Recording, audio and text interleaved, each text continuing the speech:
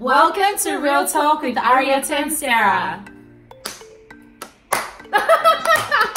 Hair for me is an expression of how I feel my soul is at that point.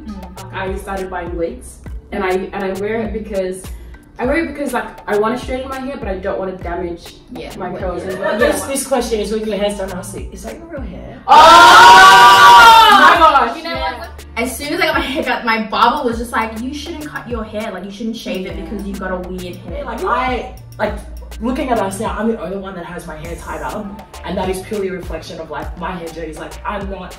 Like you know what I mean? Like hair is such a heavy topic to me.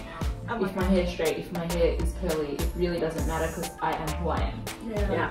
So and no one can take that away from me. Yeah.